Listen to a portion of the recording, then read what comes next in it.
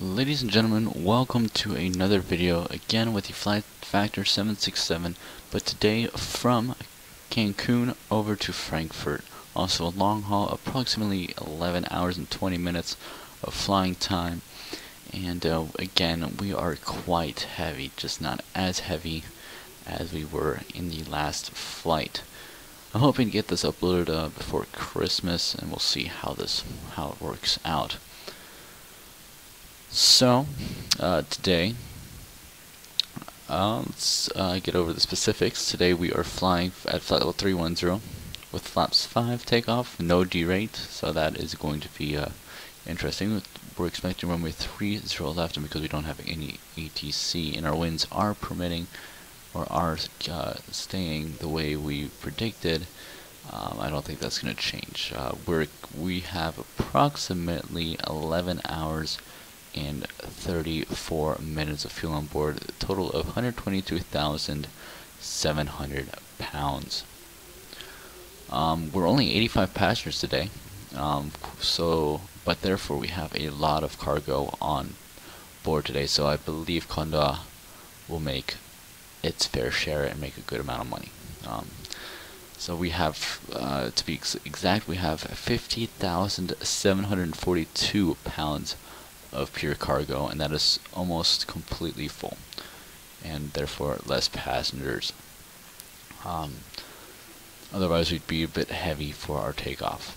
So with all that said, we have set everything up. The MCU has been all set up except for the performance page, and we are ready to start the APU just like always. And I think for future videos this is how I'm always going to start. I'm going to start with having everything complete, because I'm sure not most of you don't need to see the pre-flight procedures, and so I'm going to always start off with starting the APU. And as a kind of special thing for my channel, every time I turn on the seatbelt sign, the video starts, and every time I turn off the seatbelt sign, the video ends, or is near to end, meaning you are released from this video and you can go. Of course you can go whenever you want, but that's just a nice touch, I thought.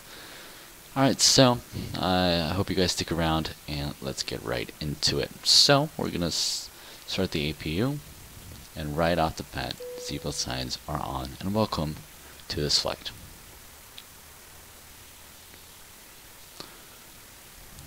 Okay, see the RPM rise. Once it says run, we select our APU selector to on manually.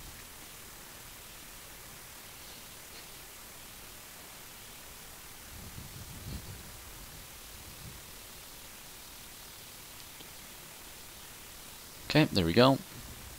RPM is rising.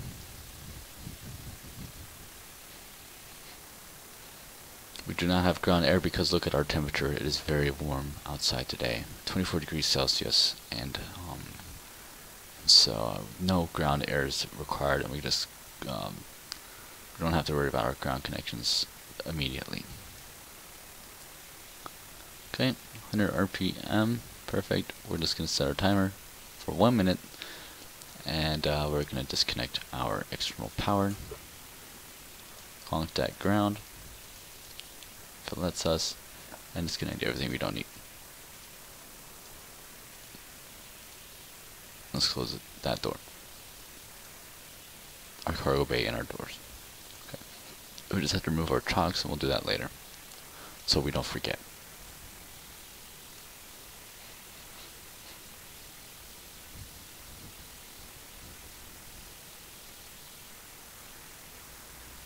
Okay, APU bleed coming on, positive pressure, and apply both packs. Alright, it's going to get a little loud here. I'm going to tune it down just a tad. Oh, it's already tuned down. And, alright, so we got our dispatch papers, and we got our load sheet. So let's go ahead and finish our FMC programming with init ref. So our gross weight, we'll just enter 0 fuel weight, and we got that in. Our reserves today, we're expecting 4.4 plus 4.2, that's 8.6. We'll put 8.6 as our reserves and enter that in there. Cruise level 310, and we'll set a constant X of a low 35. No step climb, so we'll set the takeoff page, flaps 5 today, no derate, center of gravity is 20, and select ref speeds. Okay, we're just going to enter a little bit more here. Slope stays at 0.0. We can check our winds one more time, just to get a more accurate update. Altimeter 3010. Okay, let's change that. And 010 at 4 knots. So let's put that in.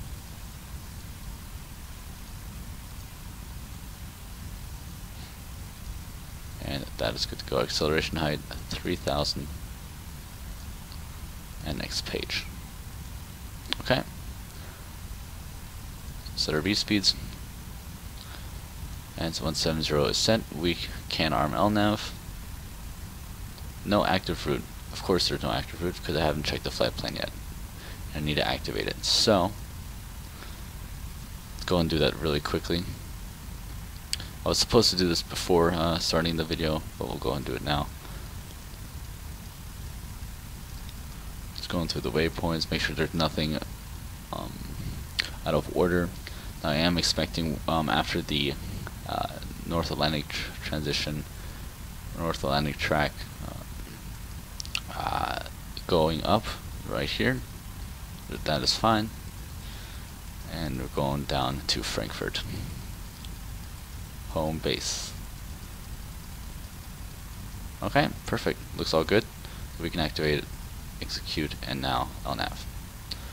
Alright, initialize init ref, and that is good. So we can see LNAV is armed here. Okay, let's get rid of that. And we already did the pre-flight checklist, and let's pretend we already have IFR clearance, and we set everything as required. And that is good. So we're gonna now disconnect our chocks so we don't forget, and get rid of everything else in case we have anything extra, but we don't. We'd request pushback at this time, and then set our beacon light on. Hydraulics, right system first, center system, and left system. Okay, fuel pumps come on, as well as the center tanks. We have enough fuel in the center tanks to be able to have them on immediately. And so, with that, make sure this is set to takeoff ref and legs page. Trim is 5.3 units, and so we'll set that in as well. 5.3, that's approximately right there. Okay. Trim set, and we'll do the before start checklist. Fuel, 122.6 tons set, passenger sensor set. Windows are locked, MCP V2 170, heading 304, initial altitude 7,000 feet.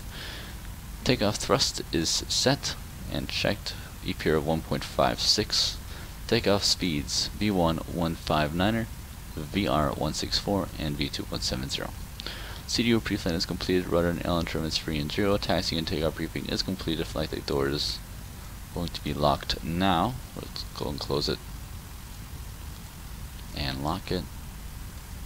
And red anti-collision light is on. Okay, that is the before start checklist.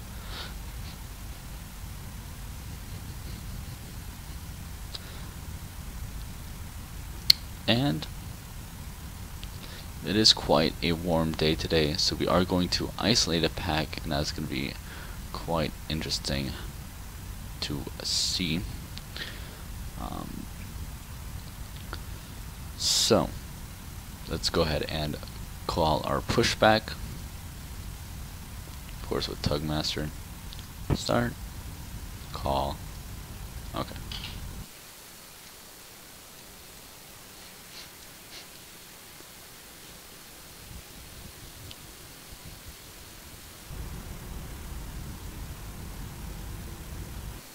And our nose will go to the right, tail to the left.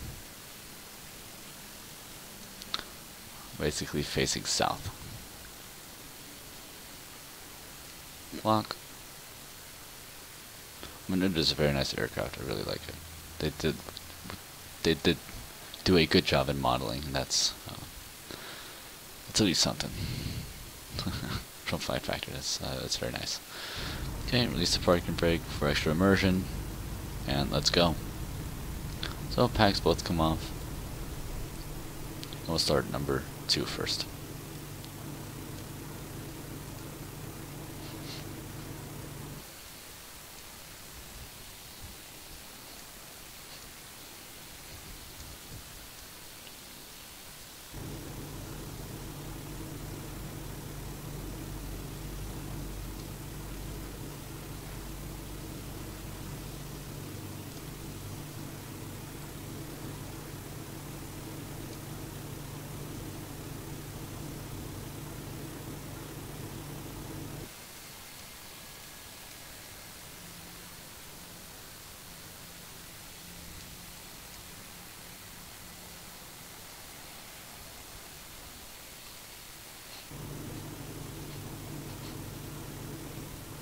Engine 2 is started. Okay. Right isolation pack come off. And set the right pack on. And we can start engine number 1.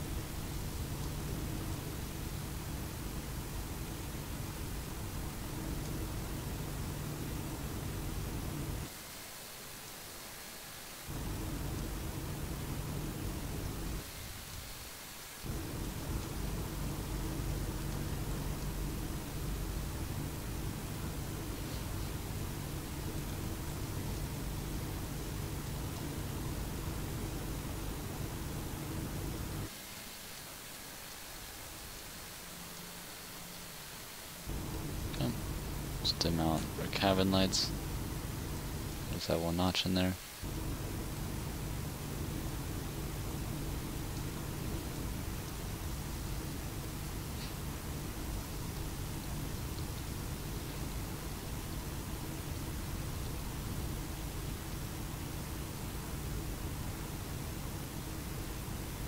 There's a little system, there's a little bit of a bug there. It's not reading out the correct values. So I'll have to report that to Flight Factor. Okay. Engines have started. Let's go and stop right now. Unlock and set our parking brake just so we don't move, because I already saw we were moving. Okay, so the after start procedures, anti-ice is not required. Let's go and set packs. Pack 2 is on. If you leave coming on pack 1, come on, and the next isolation valve can come off. Perfect.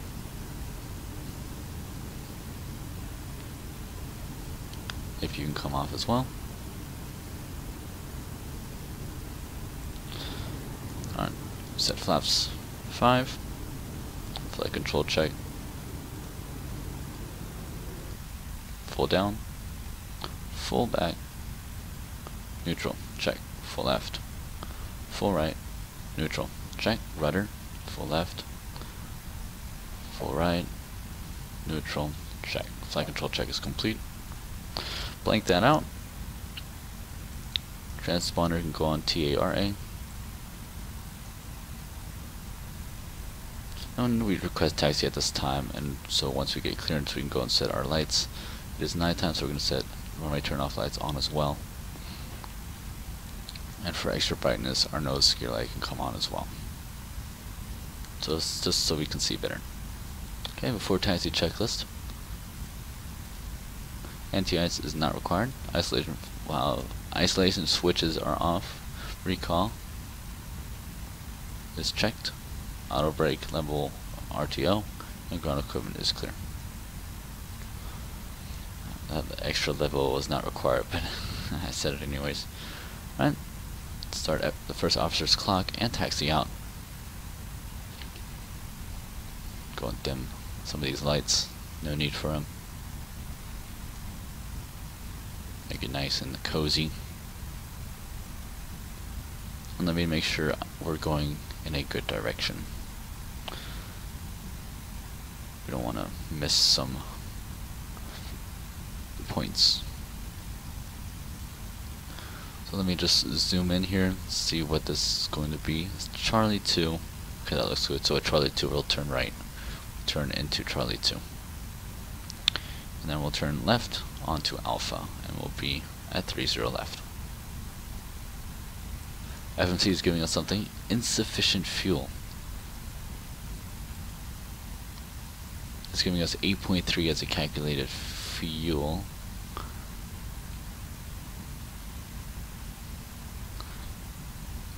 Bear in mind, we will have tailwind, so this is a wrong calculation, and this is a flat factor bug.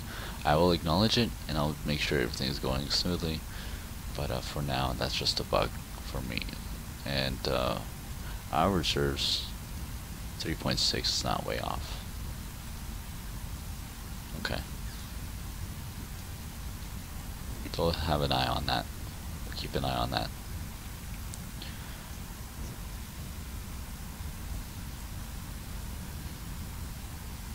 Alright guys, so please in the chat, well, in the comments, let me know what you guys think of my new style of making videos, if you guys enjoy it. I don't have any editing software, otherwise I would have cut out the taxi and just got you guys right to the takeoff, right at the interesting part, because I don't want to bore you guys. But that's how flight simulation is. It's pretty much only takeoff and landings are watched, and that's why launch revenue is not even 100% for any YouTuber, really. So that's not the point. The point is that you guys enjoy it. I also make these videos for myself. I watch them. I watch my own videos at times too. So it's not just it's for me as well. And I think that's what drives me to continue making videos, because I do enjoy watching them once in a while and seeing what mistakes I made, what I could improve, things like that. Yeah. Alright, so we are currently on Alpha. The runway is right there, so it's not a long taxi, and we'll be off in the air in no time.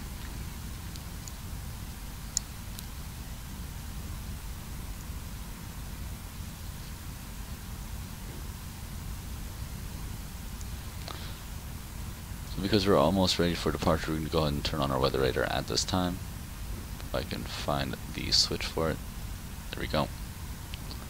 We'll keep the tilt, we'll put it at 2. Positive 2. Okay. Flaps are set. Departure briefing has been completed. Okay, doing a self-test there. And the before takeoff checklist we can conduct right now. So, takeoff briefings reviewed. Packs are auto. Today is not going to be a packs off takeoff. We have enough runway apparently, and we're not as heavy. Stabilizer trim 5.3 units are set. Flight controls are checked. Cabin is secured. Okay.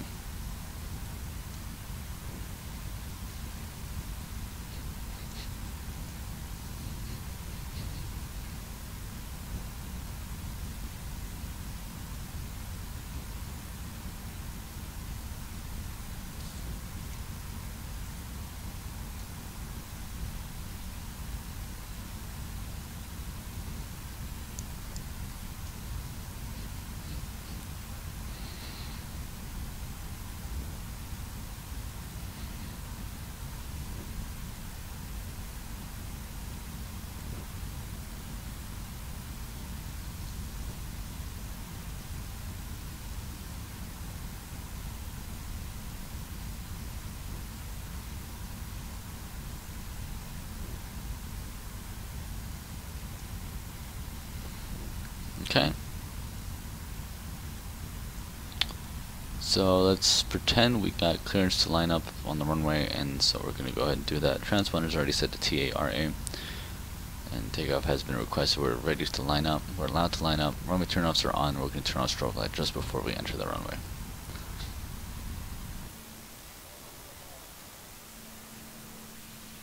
Okay. Looking very nice.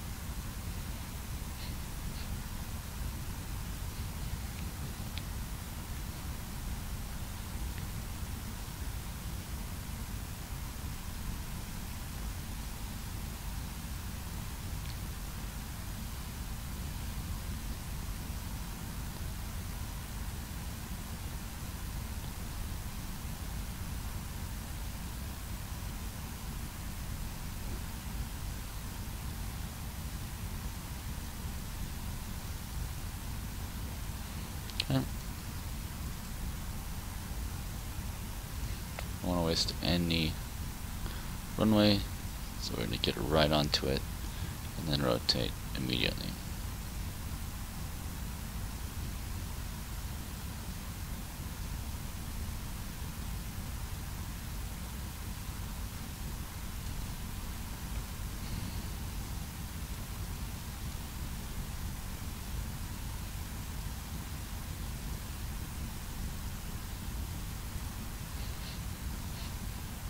Perfect. Parking brake set. Come on. There we go. And I thought that is a very nice lineup actually. Wow. Not bad. Okay. So let's say we're clear for takeoff. We can go and set our landing lights on. Taxi light can come off. And we're gonna start our clock.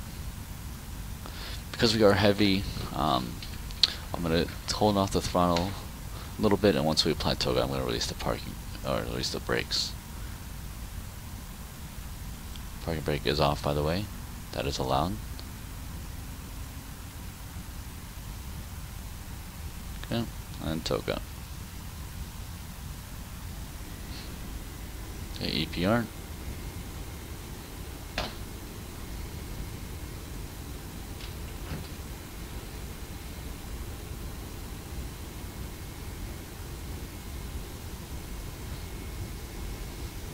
$80 knots, throttle hold.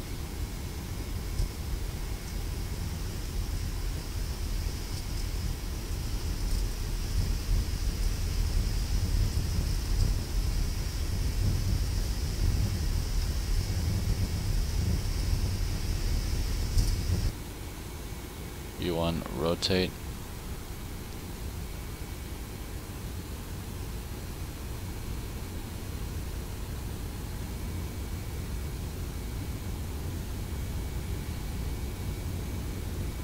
Positive rate, gear up.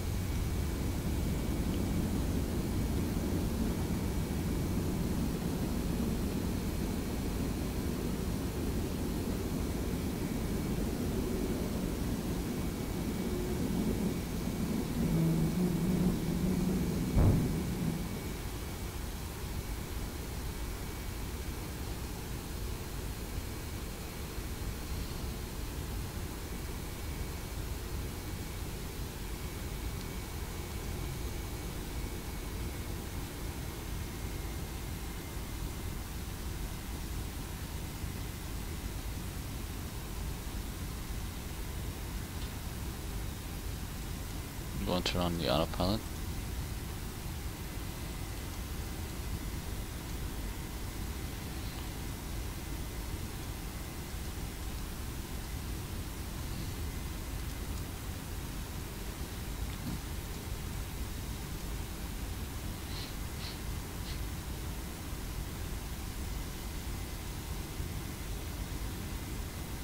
Okay, we're just climbing up to 3,000, just do for noise abatement departure procedure 1.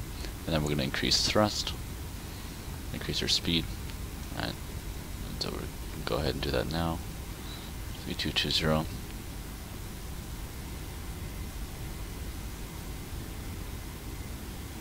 Go and set 230. Flaps 1.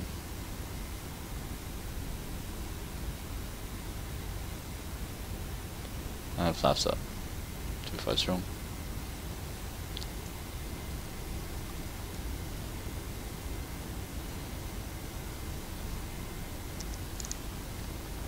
Because we were very heavy, we could request ATC for 260, and most likely they would give it to us. And so we'll go ahead and set 260, just like last time at Seattle, our last flight. And so we're going to set that in, as long as we request it and don't do it ourselves. No problems there. Gear off. Okay. So after takeoff checklist.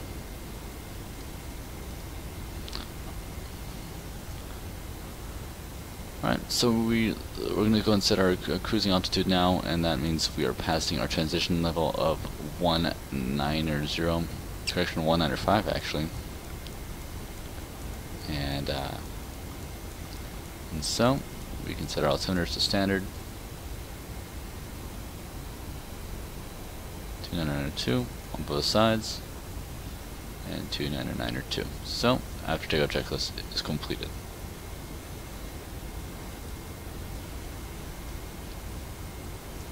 Once we pass 10,000, we're going to engage VNAV.